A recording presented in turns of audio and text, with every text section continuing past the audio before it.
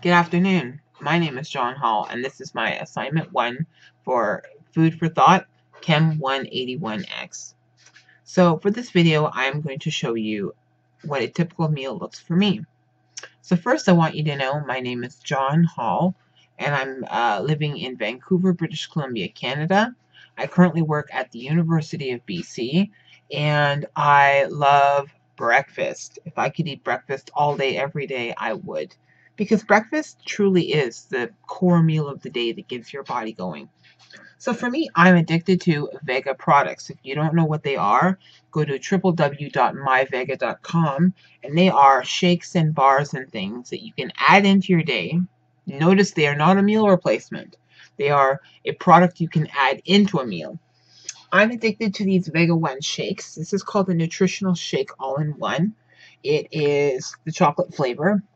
These things are awesome because for 135 calories alone with water, you're getting 3 servings of leafy green vegetables, 15 grams of protein, 6 grams of fiber, 1.5 grams of omega-3s, 1 billion probiotics, 2.7 cups of antioxidants, and 50% of the daily vitamins and minerals your body needs. And trust me, there is a whack load of vitamins and minerals in here, a lot of which you don't get in your diet, like iron or calcium or vitamin B12. But as any nutrition professional will tell you, you can't just eat that alone. So what do? I mix that with Greek yogurt.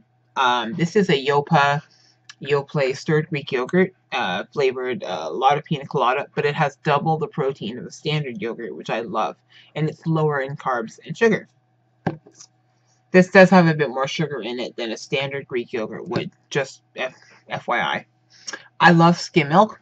I swear dairy is my life. I put about a cup of this into my smoothie, and then I put another cup into my oatmeal. I love oatmeal. I could eat regular oatmeal, but I tend to use the instant stuff. It's just as good. I get 6 grams of protein, 6 grams of fiber, and it's good for me on the go.